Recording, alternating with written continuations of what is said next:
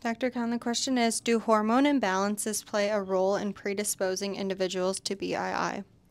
Again, more research needs to be done in order to conclude. There is no evidence, scientific research that states so. We know those patients that have had implants, they have had irregular endocrine system, for example, premature menopause, they have alterations in their cycles, or they have maybe some endocrine adrenal issues, but there is no direct correlation noted.